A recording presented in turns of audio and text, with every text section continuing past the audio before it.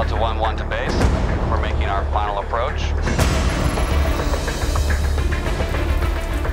Carrie Stetco, please call comm at 282. This is United States Marshal Carrie Stetco, over.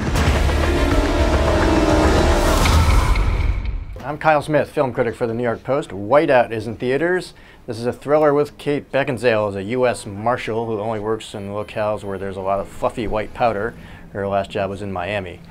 This time she's tracking the series of murders near a U.S. research station in Antarctica in negative 60-degree weather. These murders are somehow tied in with the crash of a Russian airplane in 1957.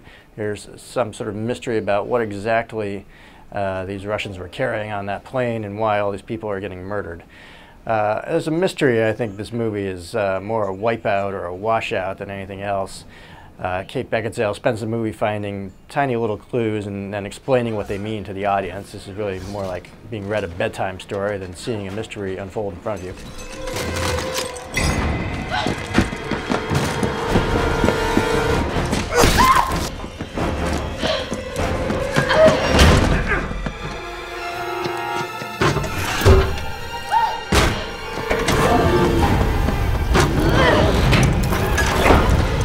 The action scenes are, if anything, even worse. There's a couple big action scenes where they're filmed in blizzards and whiteout conditions, which means, guess what? You can't really see what's happening. Everyone's wearing parkas and their faces are all bundled up, so you can't really tell who is who. I found the movie totally boring. The payoff in the end, the big twist, is really totally unexciting.